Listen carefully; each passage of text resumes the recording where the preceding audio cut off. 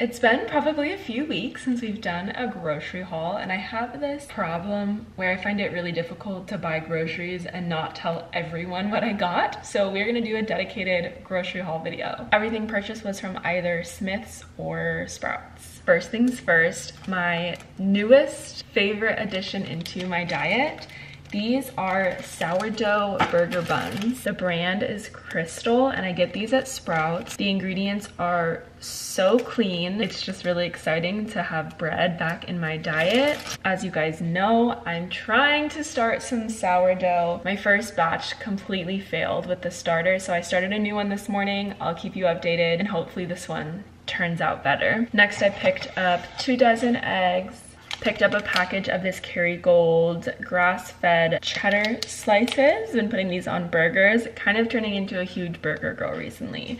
I've been on tacos for months, and since finding those buns, I've really been a burger girl, so always have to have cheese slices on hand. Zachary got his Chobani strawberry Greek yogurt. I picked up 2 of these 6-packs of the Zevia ginger root beer. This is probably our favorite soda. I'd say we have one almost every night together when we sit down to watch a show, and they were on mega sale, so that's why I picked them up. For yogurt this week, I'm trying out the Kelowna Supernatural organic whole milk plain yogurt. You guys know my favorite yogurt ever is the sheep's milk yogurt. I can never remember the brand, but I can only ever find it at one specific grocery store, and it's a much further drive than the rest of the stores, and I don't really want to make a drive there for one thing, so I'm gonna try this one out this week. I tried their sour cream and their cottage cheese, and it's delicious. I love what they stand for. I've been following them on Instagram for a while now. All of their stuff is grass-fed, and it's not raw because that's illegal in Nevada,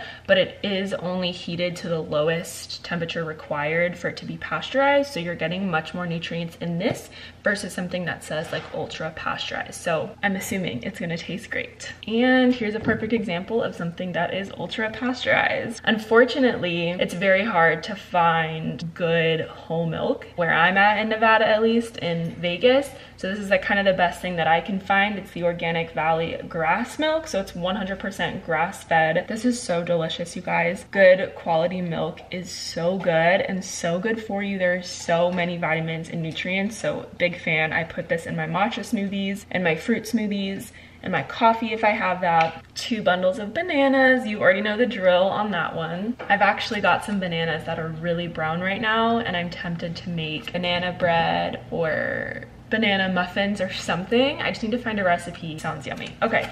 Next, I got Zachary a little package of raspberries. I really try to stay away from buying raspberries because it's like they go bad in 5 minutes, no matter what method you store them. But this brand from Sprouts always does a little bit better. It's Fresh Campo. I don't know. It just does way better than Driscoll's raspberries. So if you can find these, I recommend these. They're really big raspberries too. Look at those, such good quality. All right, next I got 2 containers of strawberries. I'm personally still not eating strawberries at the moment because of their high histamine content, but Zachary loves him some strawberries in the morning with honey, so I picked up those for him. And last but not least, I got us 2 big packages of these organic blueberries. These look so good. I've never seen this brand before. It's the Norris Farms, and I saw this at Sprouts, so I want to try out these. These are going to be so good mixed in with sliced banana in that yogurt I showed you with some honey and cinnamon on top.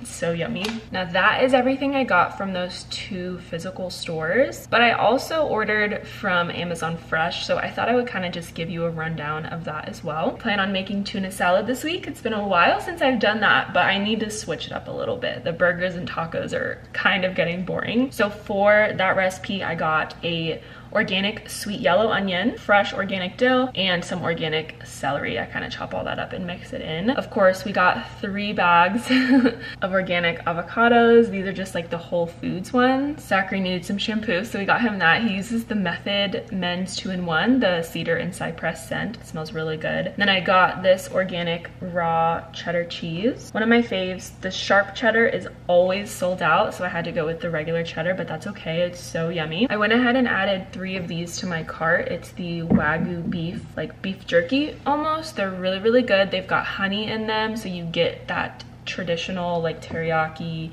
beef jerky flavor, but it's really good quality grass-fed beef. I'm on my cottage cheese grind right now, and I have such bad portion control when it comes to cottage cheese because I will eat the entire like week's worth of cottage cheese in one sitting. I love it so much. But I found Good Culture has single serve packages on Amazon Fresh, and they're the full fat, which I love. So I went ahead and got 4 of these in hopes that I will contain myself and only eat one when I sit down to have a cottage cheese. And then I also just got a little goat cheese, organic. I like to put that on kind of anything, but especially in my tuna salad. Last thing, I just got some baking soda because we are running low, and I use that in cleaning a lot of the time. So yeah, that's everything. Pretty soon here I'm going to be stocking up on like snack travel type of things because we are going on a 2-week long trip coming up in August. I really can't eat out anywhere. It's not a luxury that I have at the moment. So I will be packing up a ton of to-go things. I'm gonna be hopefully packing my own sourdough bread, lots of those beef sticks like I showed you. I'll get some venison ones as well to switch it up.